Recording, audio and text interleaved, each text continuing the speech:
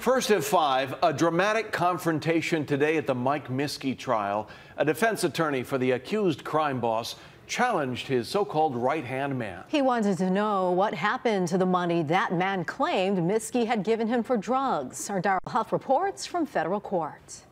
Under prompting by prosecutors, Miller admitted that he had lied in the past, and after being busted here for guns, drugs, and kidnapping, he decided that his free life was over and it was time to tell all he knew about Mike Miske.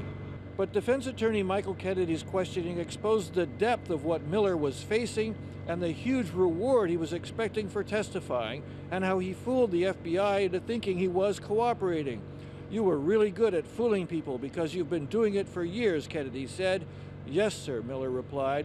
"Fooling your probation officer, fooling the judge, putting your middle finger toward him." "Yes, sir." "You knew you were looking at life. You would never see your son outside the prison walls. Life without parole is no life at all, is it?" "No, sir." He's managed to fool the court, he's fooled the probation system, he's fooled the FBI, he's fooled everybody.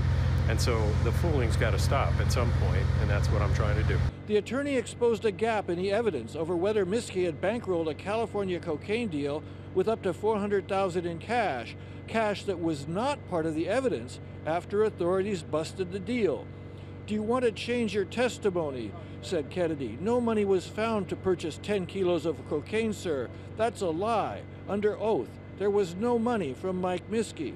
"There was money from Mike Miske," Miller replied. "There aren't any photographs of the money because there is no money." When you say there's a $300,000 or $400,000 deal and there's no money, and somebody's given sworn testimony under oath, and as a law enforcement officer, that's a pretty good hold. Miller said because he wasn't charged, he wasn't aware of what was seized or not. Along with explaining what happened to that missing money, the government has a lot of case still to come, including technical evidence that they hope will help bolster the stories of their witnesses, many of whom made deals similar to Miller's. Reporting from federal court, Daryl Huff, Hawaii News Now.